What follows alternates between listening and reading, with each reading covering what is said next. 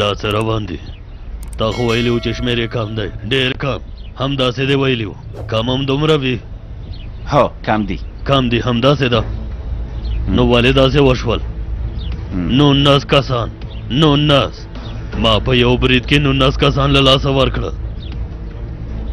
هو کم دي 19 کسان مړه شوه خو په دې معنا نه ده چې شمېر یې ډېر دی فکر کوم چې ستا کسان په کسانو نه شمارل کېږي رښتیا وایم که نه ستا کسان یوازې په نوم کسان دي ابو سامه هو خو ملګریا هر ځل چې موږ جنګ کوو بیا هغه احمقان ترکانې ګټي ګوره ته په خپله ژبه خپل اجل ته غږ کوې ابو سامه هلته یوازې یو څو عسکران دي او ته په دې غوسه هغوی ته لاره هواروې چې هغوی وتښتي اوس نو ته غواړې چې له ما سره لاړ شي او یا هغوی پرېږدې چې وتښتي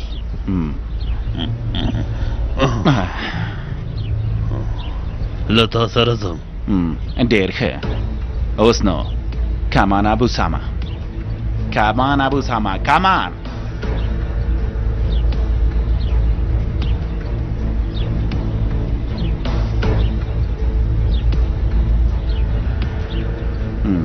دلته د هغوی مرګ پروت دی ابو سامه دا څه معنا لري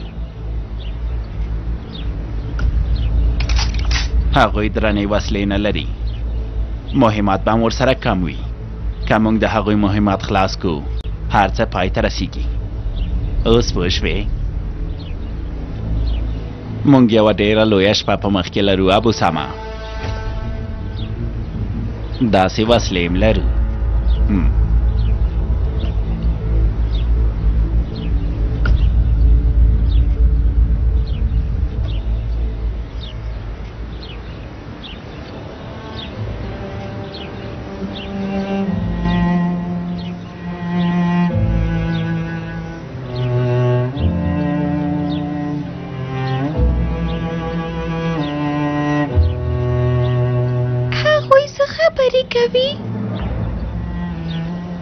نه پوهېږم ایواله نه پوهېږم د حالت په اړه به خبرې کوي د بد حالت په اړه خبرې کوي هیله لرم چې داسې به نه وي ته اندېښنه مه کوه ښاغلی یحیی که هغوی ته زموږ د ورکولو خبرې وکړي ګوره لورې که لمر له لویدیځ نه راوخیږي که ټوله نړۍ یو شي بیا هم څه چې وایي هغسې نه کېږي ولې هغوی پناه غوښتونکي او د خدای هیڅ بنده ظالمانو ته په لاس نه ورکوي ولې ځکه چې هغوی ترکس کردي هغوی له خپله ځانونو نه تېرېږي خو موږ هیڅکله هم هغوی ته نه ورکوي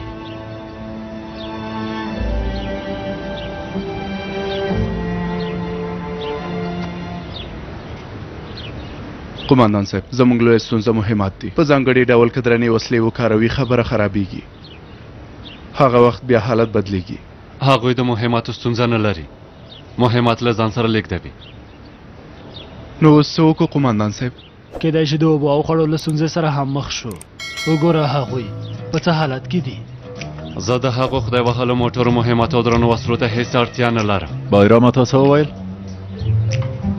څه مې وویل قومندان صاحب که ته کنځلې یادوې نو ما له ځان سره په کرارو وویل چې ماشومان یې وانه وړي قومندان صاحب نور څه نه و هغوی ته مې ادبي ډب ورکړ همداسې نه ده غالبه هو قومندان صاحب ما څه نه دي اورېدلي یوه ساده کنځا مې واورېده داسې یوه وړه کنځا وه بیخي وړه کنځا وه څوک چې د چا کورنۍ یادوي هغسې کنځا نه وه یوه ساده کنځا وه نور څه نه وه باور وکړه البته ګرانه هغه ان په کنځا کې نه حسابېږي بایرام کله چې کنځا کوي ساده کنځا کوي یوه ورځ مې په مخابرې کې یوه خبره ورته وکړه اوف ډېر په غوسه شو او چټیات ویلې راته پیل کړه څه چې په خولې راتلل ویې ویل داسې کنځا یې کوله چې ما له هیچا نه هېڅ نه وي اورېدلې ان ځینې وخت یې قصدن غوسه کوو همداسې نه ده موږ یې غوسه کوو په رښتیا چې ته افسانه یې وروره استغفرالله هلکانو یعنې زه په ډېرې اسانۍ چاته کنځا نه کوم په اصل کې کنځا کول زما هیڅ نه خوښیږي.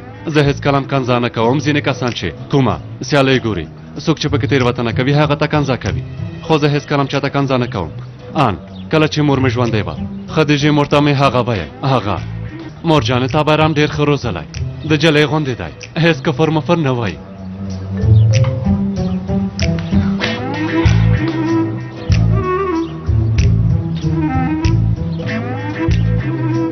یعنې څنګه وروره وی ویل جلۍ غوندې؟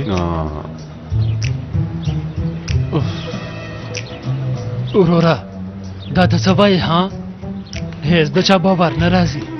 رښتیا جلۍ دې وویل؟ جلۍ مې وویل، خو څنګه چې تاسې فکر کوئ هغسې نه ده. بایرام وروره په ښکاره ډول یې ته له جلۍ سره تشبیه کړی یې. څه ووایم په زړه پورې ده. اوس مهال زما فکر بیخي ګډوډ شو. د تورما په حالت کې یم، یعنې هغه تکړه د غره غوندې سړی غیرتي ځوان، هغه پلار، هغه زموږ قوي او تر ټولو نږدې ملګری اوس ختم شو ختم شو ختم شو. افسوس. یعنې تر نن ورځې دې چې کوم کفرونه ویلي هغه ټول دروغ ول؟ په رښتیا چې زه ډېر حیران شوم وروره. ما چې کفر ویل زه هغسې کفر نه ښیم، تاسې ټول غلط پوه شوئ. څوک چې کفر یادوي هغه بل څه ښیي. ته وګوره دا اوس څه وایي. تاسې غلط پوه شوئ وروره. هو والله همدا وایي غلط پوه شوئ. ګرانه د څه شي کفر؟ په داسې حالت کې څه خبرې کوئ؟ ته څنګه داسې خبرې کوئ؟ زه موټر یادوم، کفر نه. موټر؟ هو موټر. موټر؟ هغه بایرام ورور ویل هغوی له ځان سره په موټر کې مهمات ګرځوي، هغه ښه یې؟ هو قمندان صاحب، ما مخکې د هغوی د مهماتو موټر یاد کړ. ما د هغه په اړه خبرې کولې، له خولې نه مې کفر ووتل. مطلب مې د هغوی موټر او مهمات و. قمندان صاحب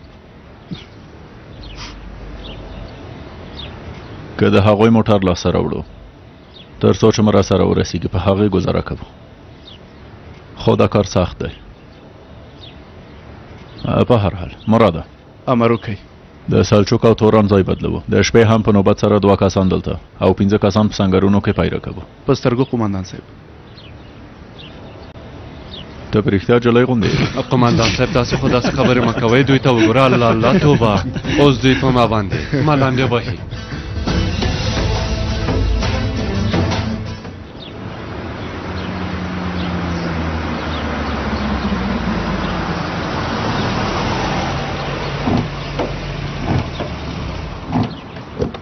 قمندان صاحب یوه موضوع ده چې باید تاسې ته یې ووایم.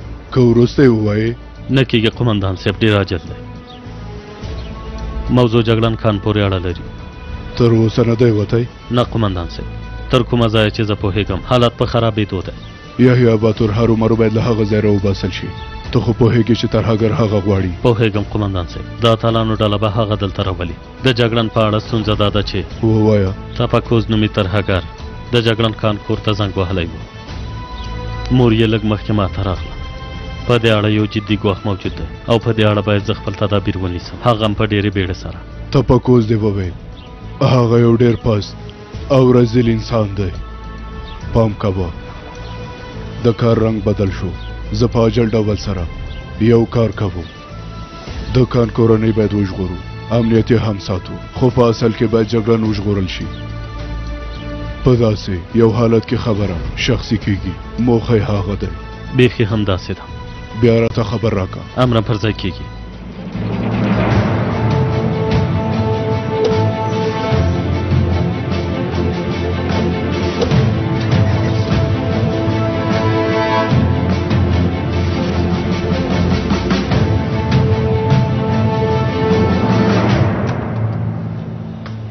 مهرباني وکړئ.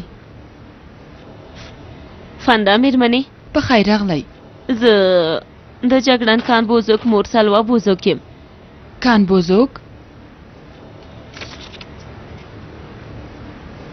زه د دې په اړه راغلی یم.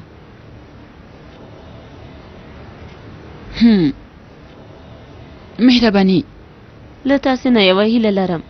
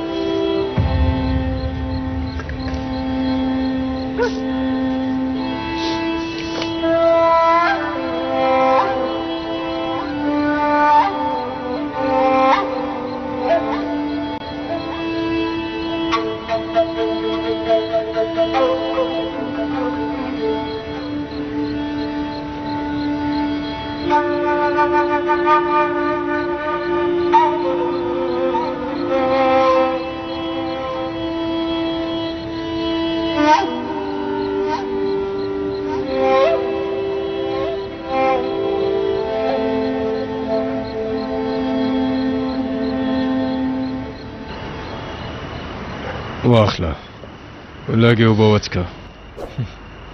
لږ مخکې مې وڅښلې. زه ګورم یوه غړپ څکي. موږ ستاسې په اندازه ضرورت نه لرو. لږ یې وڅښه. ښاغلی یحیی تاسې لاړ شئ. موږ ښیو اندېښنه مه کوئ. تاسې هڅه وکئ چې لږ ارام وکئ. زه ډارېږم خدای مه کړه په تاسې کوم یو باندې څه ونه شي، کوم یو مو ټپي نه شئ. زموږ لپاره خپل ځان نه تېر شوي یئ. همدا زموږ دنده ده. نوم دې ویلی شي؟ توران. تورانه خدای دې تاسې وساتي. نور څه ووایم؟ کاش چې موږ له داسې حالت سره نه وای مخ شوي. دا دردونه مو نه وای لیدلي.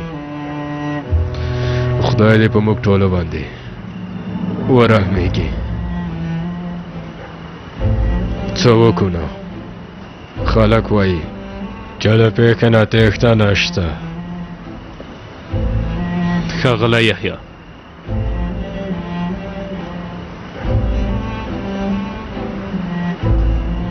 د کډوالو په کمپ کې د یوه دیوال په بیخ کې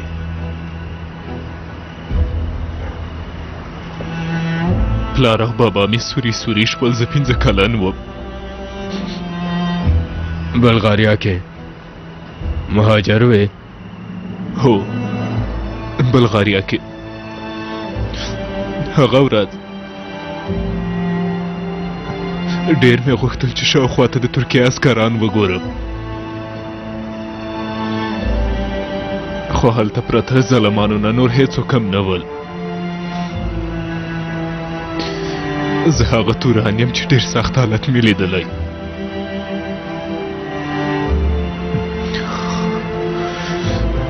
ښاغلی یحیی موږ سختي تېره وو. هو خو زه کله تندې نه مړ هم شم بیا هم هڅه کوم چې خلک وژغورم او ځان قربان کړم. بسنه کوي چې بل ځل ته ظلمونه ونه شي. ښاغلی یحیی بسنه کوي ستاسې نوم یحیی اباتور پاتې شي او زما توران حسین اوغلو.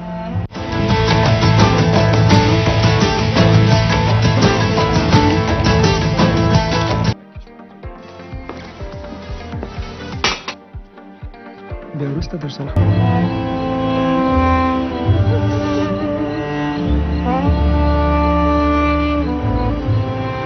توران اصل شو که دې خواته راشئ. مراد او بایرام ستاسې په ځای درځي. امر مو پر ځای کېږي.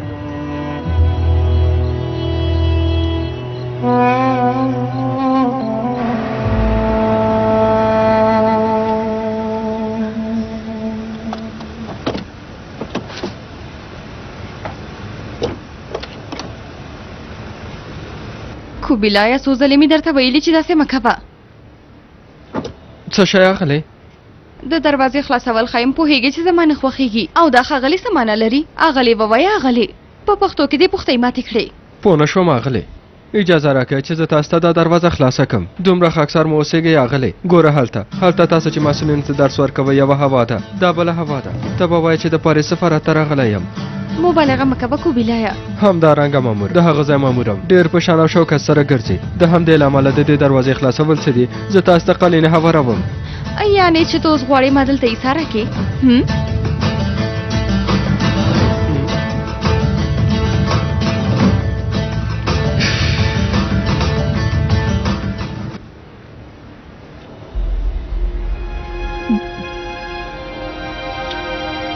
له موټروان سره د ډېرې خبرې ونه کړئ. ای پوښتنه مه کوه. هسې مې ځان ته کار پیدا کړی. اوف دا ټول زما د پلار کارونه دي. ویلي موټروان درته نیسم او هغه کوبیلایي راته ونیوه. یو څه وخوره زه ډېره وږې یم. ډېر وخت هم نه لرم. هو څه دې وکړل؟ دا ستا لپاره دي. دا څه دي؟ دا څه دي؟ سلوا بوزوک را لیږلي. سلوا بوزوک څوک ده؟ کوم چا چې ستا موټر خراب کړی و د هغه ځوان مور ده. مور یې ده؟ ښه ده خو ولې؟ لومړی ځل مې چې دا ولیدل ومې ویل دا اصلي مرکې ته راغلې ده. څه وایې فندا چټیات مه وایه. زر کوه ته یې په لاس که چې وګورم څنګه ښکاري. وایم چټیات مه وایه. زوی څنګه کس دی ته یې په اړه معلومات راکه. وګوره ټایر بنګړي هم دلته شته. فندا خو لږ معلومات راکه. څنګه سړی دی؟ ښکلی دی که نه؟ یو ډېر لیونی سړی دی. تېره ورځ راغی ټولګي ته راته نه شو. څه؟ ټولګي ته درغی؟ باور مې نه راځي. یعنې راسن ټولګي ته درغی؟ د هغه ټول حرکات د لیوني غوندې دي. خو اصلي والله ډېره په زړه پورې ده. بس که چټیات مه وایه. سمه ده نوره نو دا موضوع وتړئ او سره وغواړه. هیله کوم دلته راشئ.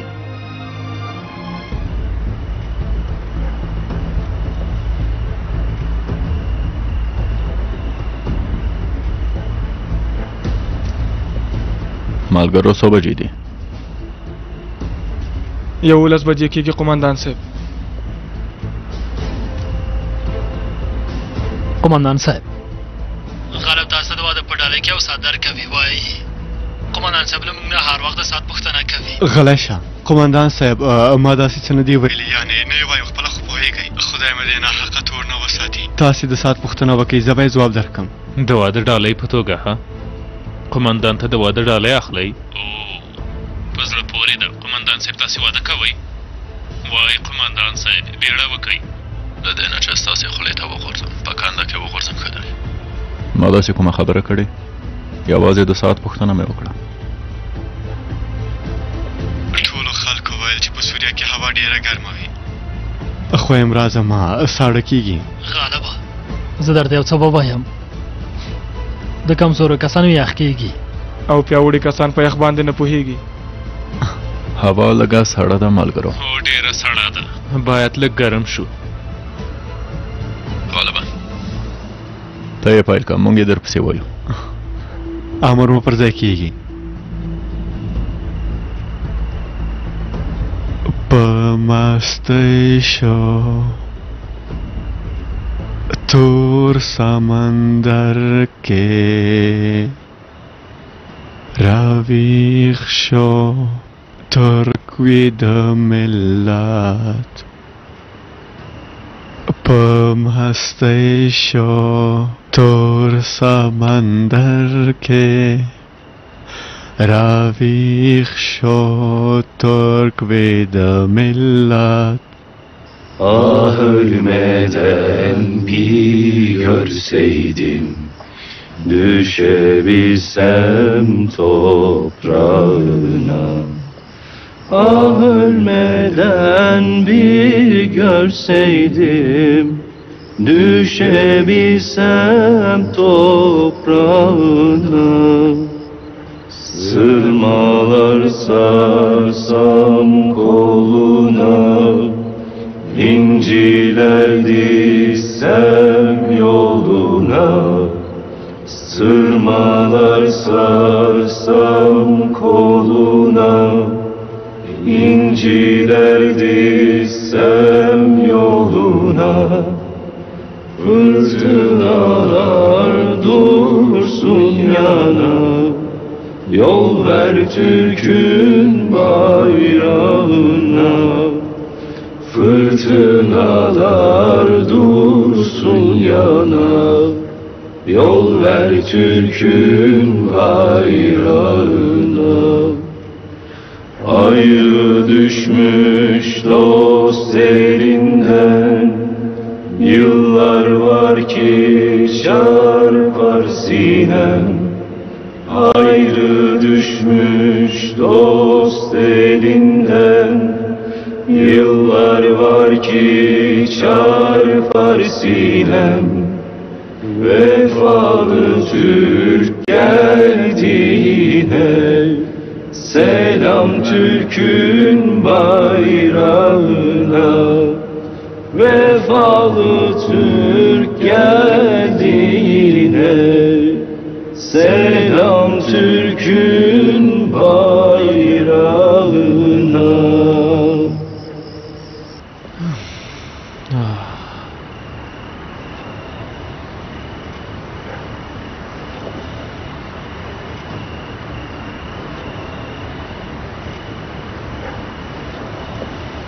قومندان صاحب نوبت بدلولو لپاره چمتو یو. سمه ده مراده. د چا نوبت دی؟ د غالب او ستاسې قومندان صاحب. پوه شوم. غالبه زر کوه چې ځو. اوس ګرم شو که نه؟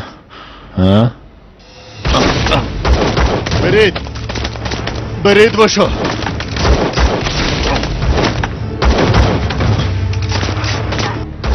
دا رازیلان چیرته دي؟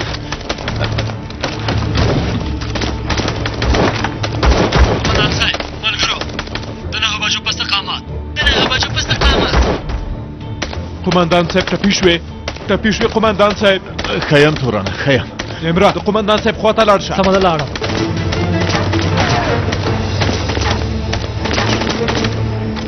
امرا قومندان صاحب راوختله سنګر نه یې شاته راوله. زر کوه هله. سمه ده. تاسو ښه قومندان صاحب. ښیم امرا ښیم. ملګرو قومندان صاحب ټپي دی. بیا وایم قومندان صاحب ټپي دی. د برید لاندې خدای دې ووهي.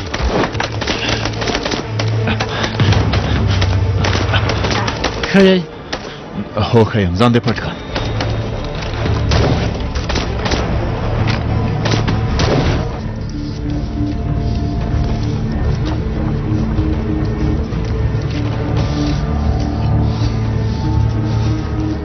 قومندان صاحب بکسه.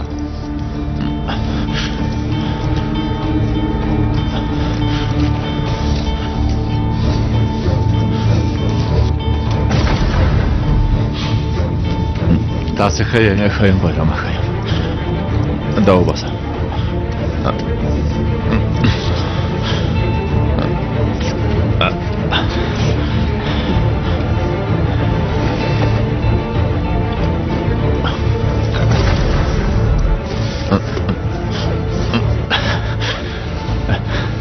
لږ څه درد به وکړي زغملی شي. اوس نو لاسه دې وغورځېدم بایرامه. اوس به مې چاره وکړې ها. کار دې وکړه بایرامه. دا باید میکروبي نه شي. که وینه ګڼم ډېره وینه به ضایع شي.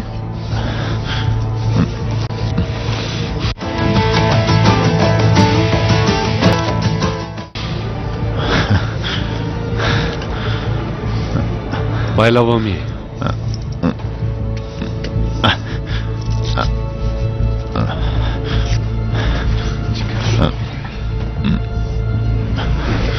هډوکي ته زیان نه ده رسېدلی، خو د هغه رزیلانو مرمۍ غوښه یې درته شکولې.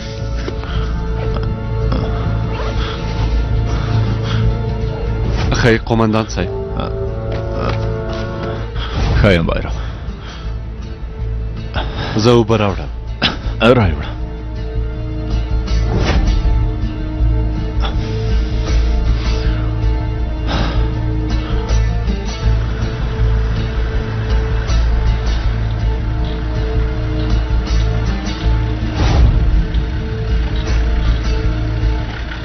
دا کور دی. ودرېږه برید وکړو. په موټر کې کسان دي. دوام ورکه. په کراره له څنګ نه تیر شه. ورخطایي ونه کې په کراره.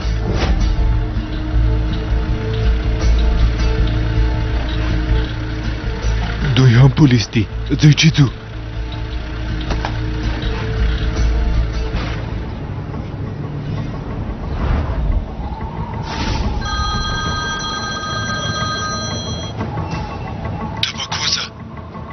ماهره ما ته ووایه چې کار وشو. ځواب منفي دی. دغه کور مخې ته پولیس ولاړ دي. دې کار ته وګوره. پولیس تر څه وخته هلته اوسېدلی شي؟ څو شېبې، څو ورځې؟ ته غواړې چې هغوی ختم شي او که وډار شي ها؟ دا ووایه تپکوزه کوم یو چې موږ هماغسې چاره یې پیدا کړو. د دې لپاره چې هغه له هغه ځای نه راوځي باید تحریک شي. باید پوه شي چې په خپل کور کې هم په امن کې نه دي. باید په دې باندې پوه شي او په خپلو پښو باندې تپکوز ته راشي. پوه شوم. ته ډېر فسادي سړی یې.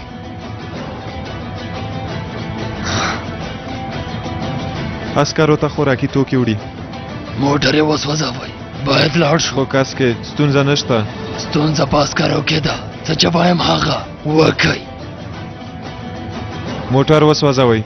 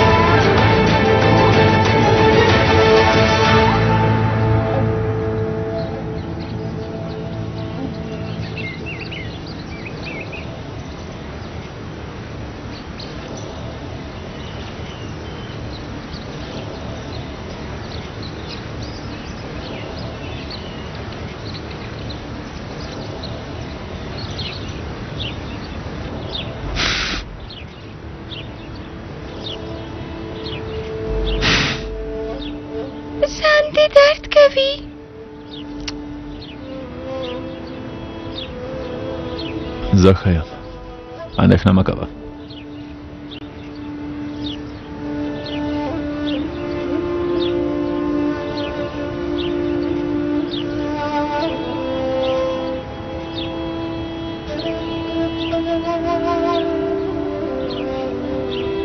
قومندان صاحب،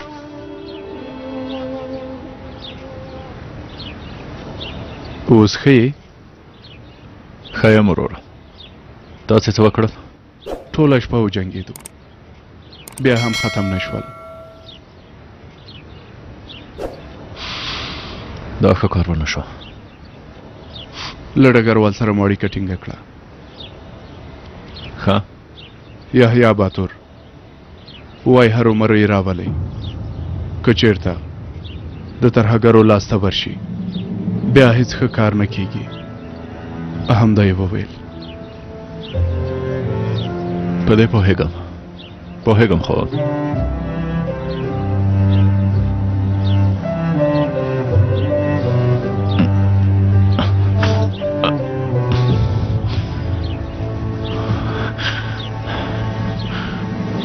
ډالر راټوله. یوازې 2 کسان په سنګر کې پاتې شي، هغوی دې بوخت کړي. دا کار به موږ ته وخت راکړي چې زموږ له ډلې نه 1-2 کسان یحیی باتور واخلي او بوځي. تاسې او سلجوق لاړ شئ قومندان صاحب. نه زه نه ځم. قومندان صاحب، د لاس د ټپ درملنه به باید وشي، که داسې پرېږدئ په عذابه مو کې. اوس هم وخت شته چې تاسې او یحیی باتور له دې ځای نه ووځئ قومندان صاحب. نامراده نه کېږي قومندان صاحب، مهمات مو کم دي، معلومه نه ده چې څو کسان به ژوندي پاتې شي. تاسې لاړ شئ.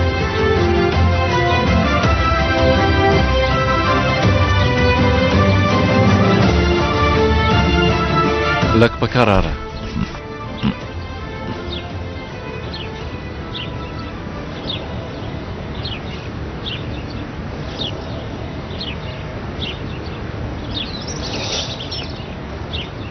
چمتو شوي. مننه بایرامه. تاسې ځئ؟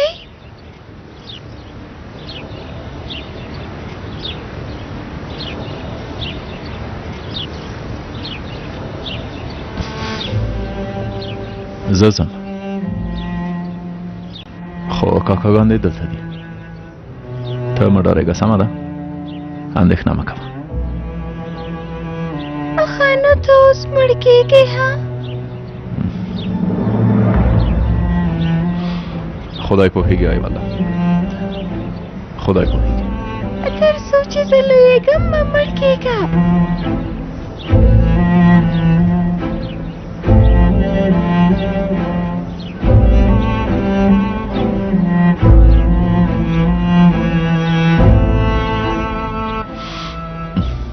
ملګرو، د قومندې واک مراد سره دی. مراده مونږ ځو وروره. صبر وکړه، تللی شئ. خدای مو مل شه قومندان صاحب. پام کوئ بایانو. تاسې هم قومندان صاحب. مهرباني وکړئ.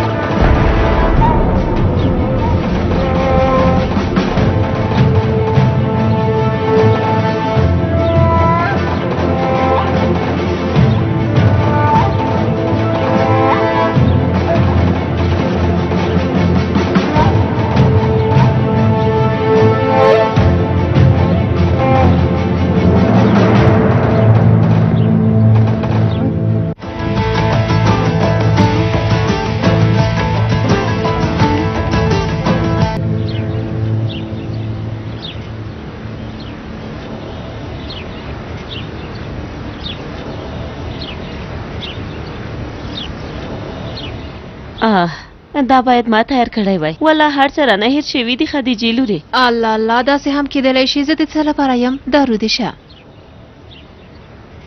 ته ښه یې؟ نن دې حالات بل ډول دی. ته چېرته ګورې؟ چېرته نه ګورم. ای خدیجې، خوب مې ولیده. ای خدای دې خیر کړي. خو ګوره خلک وایي خوب د لمر مخې ته ووایئ چې روښنایي راشي. په خوب کې دې څه ولیدل؟ ولا نن شپه مې یو ډېر عجیب او غریب خوب ولیده خدیجې لورې. په خوب کې مې یو ښکلی مرغه ولیده. یو شین رنګی مرغه و، ښایسته مرغه و، داسې په ناز ناز باندې الوته. زه وایم ای څومره ښایسته مرغه دی. داسې لاس مې ورته اوږدوم چې په لاس کې ونیسم ونه تښتي. خو یو ناڅاپه یو تور رنګی مرغه راځي. هغه مرغه له هغه ځای نه شړي.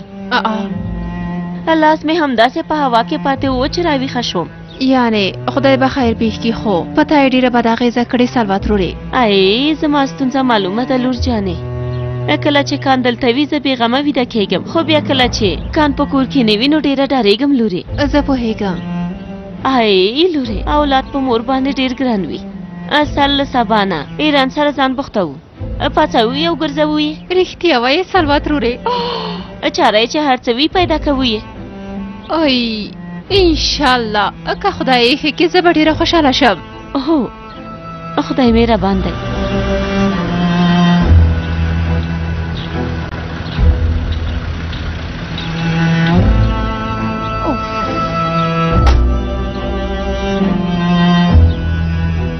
دا یې کور دی. سمه ده.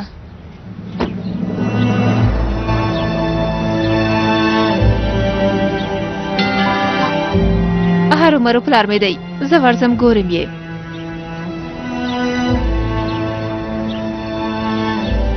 سلام. له سلما مېرمنې سره مې کتل.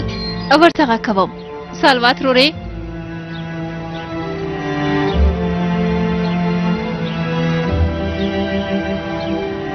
سلام سلما مېرمنې. سلام. زه اصله اوس کایناک یم. ښه په خیر راغلې لورې.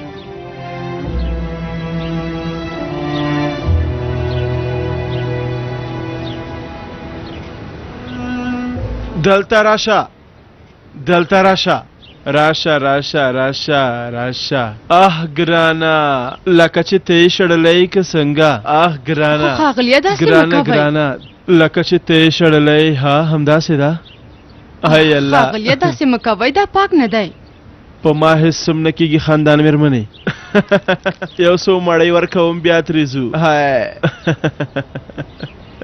دا چې دا کوڅه ډب دی لیونی دی نو پوهېږمان کېدی شي چې ناروغ هم وي. په ما هېڅ سم نه کېږي. اندېښنه مه کوئ خاندان مېرمنې، اندېښنه مه کوئ. له حیواناتو سره نیکي کول هغه که سپی هم وي ثواب لري.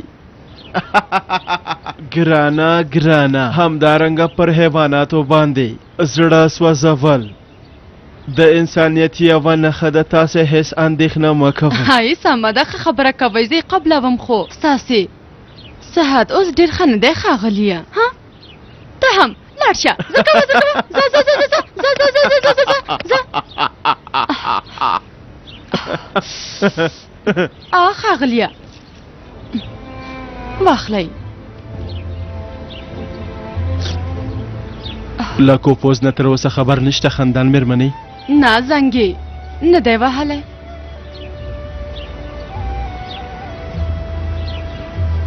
دلته هوا بدله شوې خندان مېرمنې. کوم ځای کې حتما طوفان راغلی خو مو خبر نه یو خندان مېرمنې. پوهه نه شوم. په دې باندې خپوشه مېرمنې کله چې ډګروال کوپوزه ما لیدو ته راځي په دې معنا چې بیخي ارامي ده کراري ده خندان مېرمنې. خو کله چې نه راځي نو په دې معنا چې حتما کومه خبره شته. هیله کوم یو ځلې بیا ورته زنګ ووهئ. هیله کوم. ای البته زه زنګ وهم.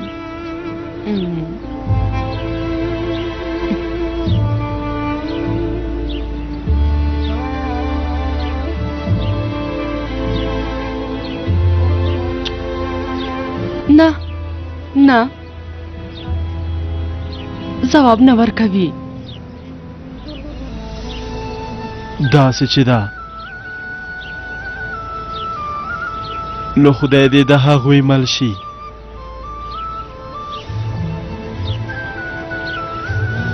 یوه ډاله چمتو ساتم جنرال صاحب.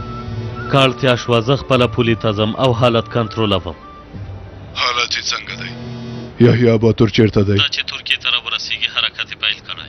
د ډلې قمندان او دویم بریدمن ورسره دی. که هغوی بریالي شي ستونزه حلیږي خو البته هغه ترکمن کډوال او زموږ عسکر چې پاتې هغه جلا د اندېښنې موضوع ده. له یو ډېر سخت ګواښ سره مخ شوي یو. هغه سیمه ډېره ګواښونکې ده. که زموږ له ډلې سره اړیکه پرې شوه نو خبره به بیخي خرابه شي. حسین هم ته پوهېږي یحیی باتور څومره مهم کس دی. پوهېږم جنرال صاحب خو هغوی زما تکړه عسکر دي.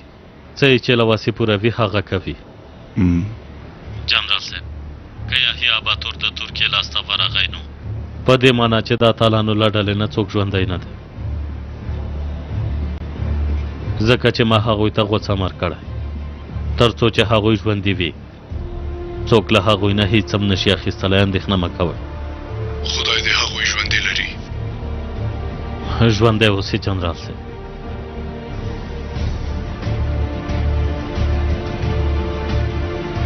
جګړانه څنګه یې؟ ښه یم ښاغلی یحیی ښه یم. جګړانه زه غواړم چې دا ووایم.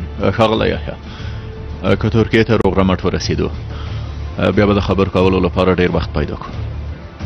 زه ستاسې په وړاندې خجالته یم. زه پوهېږم چې تاسې مې له یو ډېر لوی ګواښ سره مخ کړي یئ خو باور وکئ چې ما نه غوښتل داسې وشي. جګړانه دا زموږ دنده ده ښاغلی یحیی. تاسې خپل کلونه عمر په زندان کې تیر کړی دی. په خپل ژوند کې مو خلکو ته ډېر خدمت کړی او د ډېرو ارزښتناکو معلوماتو څښتن یې ښاغلی یحیی. زموږ دنده دا ده چې تا له هغوی نه وژغورو. نو تاسې خپله دنده ترسره کوئ او موږ خپله دنده.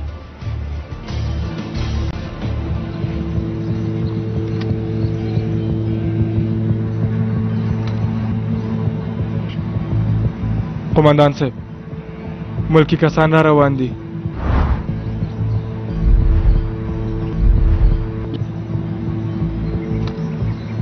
ومې لیدل سلجوقه بې وسلې ښکاري. زی قمندان صاحب مونږ یې ولیدلو. دوام ورکوو بله چاره نه لرو. امرم پر ځای کېږي.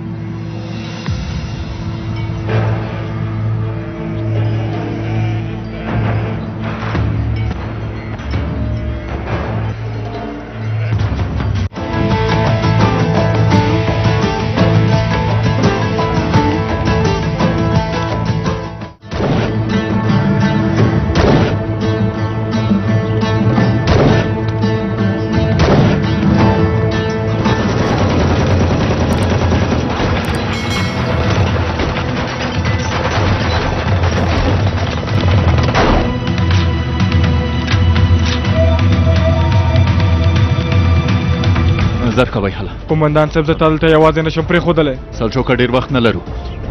امر مې را باندې مه تکراروه. قمندان صاحب ټول یو ځای ځو یو ځای.